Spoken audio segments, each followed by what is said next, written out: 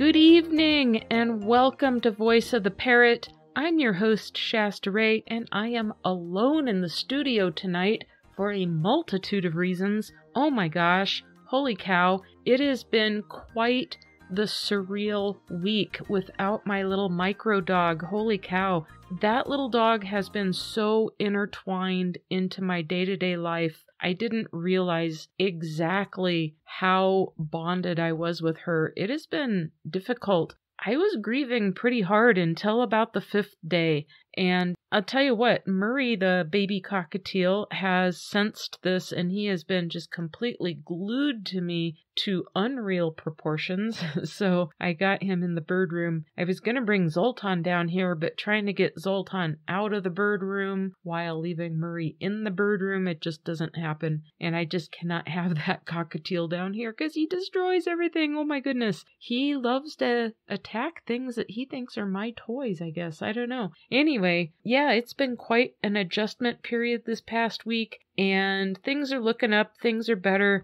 We got past the dark cloud part of it, and that's just a part of having animals. If you love them, your heart gets intertwined with theirs, and when they go, you feel like a big hole has been blasted right through you. And make sure you are good to yourself if you're experiencing something like that. And on the flip side of it, if you know of anyone that is going through that, make sure you check in on that person a little bit, because I think it's very easy for us to discount the grieving process of pets. Like, we give credit where credit's due when it's close family members, but people think, it was just a dog or cat or bird or hamster or whatever it was, but they don't really understand how deeply we love these little creatures that work their way into our day-to-day lives and make our days sunnier, right?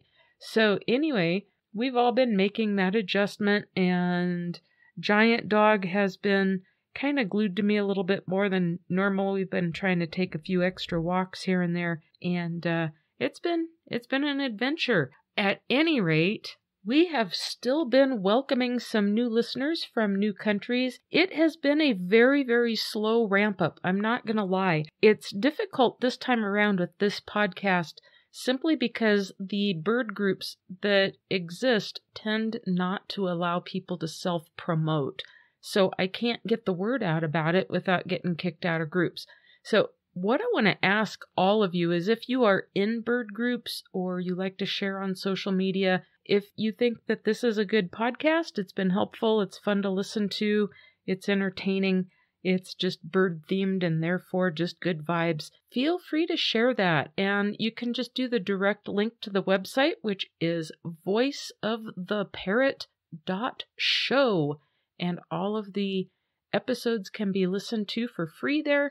I am also wherever you listen to podcasts. I'm pretty much on every major podcast app at this point. So I can be found very easily and abundantly, but I am having a hard time finding an abundance of you folks.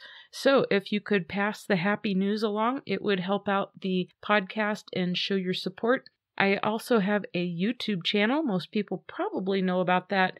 You can just do a search for Voice of the Parrot. And I post all of the podcast episodes on the YouTube channel as well. So it's another great way to find me and listen in every week. Plus, a lot of people are just on YouTube. Now, on the topic of YouTube, I want to mention, and the podcast, Google Podcasts is going to be going away. So if you listen on Google Podcasts, that app is going to die off sometime in the near future, and I'm not sure when that is scheduled. However, since YouTube is directly connected in with Google, it's part of that whole system, the plan is, as I understand it, they'll be doing a YouTube Podcasts, so it's going to replace Google Podcasts. I'm not sure how that's going to transition. No knowledge on that, but if I hear about anything or as soon as I do, you'll be the first to know. I'll keep you up to speed. But brace yourself if you are a Google Podcast fan. And then last but not least, I have been getting really busy with the Etsy shop. I'll put a link in the show notes for that. It will be a direct link, and you can use the promo code WELCOME for a nice healthy discount off of your entire purchase order. All sales totaling over $35 get free shipping, so that's always nice. So if you buy a few things, you'll get free shipping off everything. And I am learning how to do all the graphic work, all of my own mock-ups. Oh my gosh, it is a process, people. It is a very big, steep learning curve for old people like me. Holy cow. At any rate, all purchases from the Etsy shop directly support the podcast, and I am breaking out of just bird-themed items that I'm offering. I'm starting to offer some other popular animals. I'm not sure what I do or don't have uploaded at this point, but I'm getting kind of a little bit crazy on the product release this week, so make sure you favorite that shop and take a look. I've got all sorts of stuff coming out. I've got some tumblers, and I have not started really on the t-shirt production yet, but I'm ramping up to start releasing some really amazing t-shirt and sweatshirt designs and really fun stuff. And it will just keep expanding, so keep checking back often as the inventory will be changing and expanding. I'm also going to have digital download products. I'm working on some publications with coloring books, both for kids as well as grown-ups, and a few other things up my sleeve for the future. Most of those at this point in time in 2023 are kind of on the agenda for the 2024 year, so we'll see what happens. It's a lot to do, and then I'm working full-time on top of it, so it's tough, but it's a labor of love, and I'm really having fun learning how to make stuff. Go take a look. And the tumblers are to die for. Oh my gosh. If you like a little, the smaller wine tumblers, they're insulated, and I did not realize this, but you're not supposed to put them in the dishwasher. And I have put mine through the dishwasher, I don't even know how many times, dozens at this point, and it looks brand new. So the quality of print is amazing. I found a production partner that I trust and that does very, very high quality work. I set everything up, and then they just manufacture my products exactly to my specs. What do we have for you this week? We're going to keep it short and simple, and I'm going to maybe start doing a little bit of this every month or so for a while. We'll see where it goes. But diet is such a big, major part of bird ownership, and I think a lot of people just don't put any effort into it, and then they wonder what happened to their birds. So here's the thing. I only really have experience with the small guys, so the parakeets and now a cockatiel, and they have a very, very similar diet, right? You do not want to just take a pet store's advice and just give them birdseed. The problem with this is that it is a natural food to them. They are kind of imprinted in their brains to gravitate towards this, and it's what their preference is. So they're going to like that first and foremost. However, we're keeping them in captivity, and even if you have a fully flighted bird, it is not going to get anywhere close to the same amount of exercise in your home. I don't care if it's flapping around all day.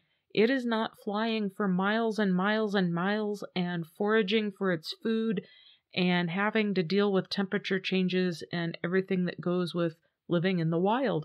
They burn tons and tons and tons of calories. I think Giant Dog just came down here. And they need some of those extra fats and calories that are packed into seeds for all that energy expenditure.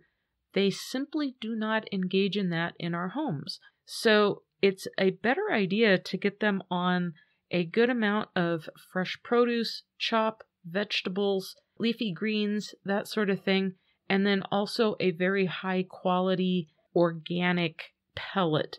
I feed mine 2 different brands of pellets, and I've been doing research since I got Zoltan, so on my way to 2 years. So I'll do a different presentation on the bird pellets that I have learned are the only ones I'll buy. And then for today, I'm going to talk about a little bit of getting your birds on greens and things like that. Gravitating to those of you out there with the budgies and cockatiels and those smaller little birds. I don't have any experience with any of the other, the parrotlets or lovebirds or anything, but I would imagine it's similar across the board. You got to find what works, and you got to use a healthy dose of patience, because getting them to try new things can be challenging, and there's a few tricks to make it go a little easier. But one thing you can do is a couple of jars or sprouting systems for sprouting your own seeds. And then don't forget to do wheatgrass. So grab some sprouting seeds off of Amazon. I get a big mix where it's got radish and broccoli, clover, alfalfa, everything that I can find. I use some sunflower seed, lettuces, all kinds of stuff. And then the wheatgrass I sprout separately. But people really trip up on this. They make it harder than it needs to be. And it is one of the best, most amazing, cheap, holy cow, simple ways to get high potency greens and high potency vegetable matter into your birds. And they really like it. One of the natural things for them is to eat sprouts in the springtime and stuff. You'll always see this with chickens and other birds when they start foraging for spring, especially those of you that have ever planted a garden. Know the woes of having birds eat all of your little sprouts that are coming up. So it is one thing that they do like. They love sprouted seeds. They love sprouts. And they're very easy and inexpensive to grow. You will have a very huge supply of greens for very little money if you get into the habit of doing your own sprouts. Do a little homework on the subject yourself. You can find different suggestions on different seeds to sprout for your birds. But in a nutshell, what I have found works best for seed sprouting is if you get a jar, and I use just a smaller little pint 16-ounce mason jar, and you can get these little screen lids specifically for sprouting. So I take no more than about a half a tablespoon of seeds. It's not much. It's like a teaspoon and a half, maybe 2 teaspoons. Put that in there. Submerge them in nice cool water. Give them a good rinse, but let them sit that way for a few hours in water, okay? And keep that screen lid on it. And then after they've been like that in the water for anywhere from 2 to 12 hours, you can leave them in there all day if you need to. Drain that off, shake it really good, and let it sit, and in the morning, you're going to rinse it again, drain the water off, and you're going to do that in the evening also. So you're just going to rinse them twice a day and make sure to get that excess water out. And then I always kind of tap it so all of the seeds kind of stick to one side. Then I lean it the opposite direction, so if there's excess water that needs to run off of them, they tend to stick to the glass, and then the water will accumulate underneath where they're not just submerged in that water. And they'll start sprouting little tails on them within a day. Usually you'll see that. I tend to let mine get to the point where they have little green leaves before I feed them. And then I just mix it in with their food or their chop. And boy, they go crazy on that sometimes. You can easily grow them and start a new batch every 3 days or so. So you always have the right sprouts at the right stage of development for your personal preferences. And here again, it's very easy. It doesn't really take up much space, and it doesn't take up a lot of time. The amount of time it takes to pour a little bit of water into the jar, swish it, and then dump it off, seconds, right? Seconds. And then you've got some really great sprouts. Mine absolutely go bonkers over wheatgrass. Oh my gosh. And as soon as they start sprouting the little green sprouts on them, I start feeding them on up to when the grass gets to about 6 inches. And when it gets longer, I just chop it up into their chop with scissors, and they'll eat it that way. But I give it to them just in its natural state also, because they like to play with it. They like to chew on the green part. And then some of them like to chew on the seed and the root part too. There are tons and tons of enzymes and all kinds of nutrients. Sprouts are very, very, very, very nutrient and enzyme dense. This is amazing for anyone that eats them. And if you're a big salad person or you're looking to up your health game for yourself personally, you can eat them also. You can put them in salads, you can put them on a sandwich, all sorts of stuff, and the health benefits are through the roof. So give it a try. If you're a little uneasy or you're unsure of yourself, just do some searches online. You can find all sorts of stuff on YouTube. Everything is out there. There's tons and tons of free resources everywhere you look. So give it a try and treat your birds to some fresh organic sprouts. Oh my gosh. That's all I got for you this week. I will talk a little bit more about some ideas with Chop, how to make some stuff, how to see what works, what doesn't work, what to stay away from as time moves forward. I probably won't do it as a series. I'll probably just pop in with some nutrition advice here and there. And then, of course, as I learn, I will always keep presenting new stuff. Please, please, please always do your research on the type of bird you have, because some of these birds are very, very unique in their nutritional needs. So here again, do your research, but try to get your birds eating as much green vegetables as possible, and then a wide color of vegetables, because different colors have different properties with the nutrients and the micronutrients and all that good stuff. So feed them good stuff, and then always make sure you are aware of what not to feed them. And a couple of the big ones that come to mind in the moment are anything in the garlic family and the onion family. You don't want to feed those to your birds. Stay away from avocados. Stay away from mushrooms. I believe you're not supposed to give them any kind of mushrooms or fungus. And then there are certain types of pits to stay away from. Like, you don't want to give them the pits out of apricots or peaches. So here again, do your research and make sure that you're double checking before you feed anything to your birds.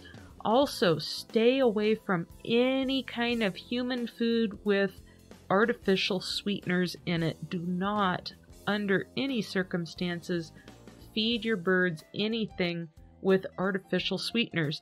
And on that subject, be very well aware of the fact that there are some peanut butter companies out there that are sweetening their peanut butters with xylitol. Xylitol works good for human beings. It does not work for other animals. It is highly toxic to your dogs, your cats, your birds. Make sure you stay away from anything with xylitol in it. Oh my gosh, the dangers are so abundant. And they seem like healthy choices when you're a human being. So be double careful.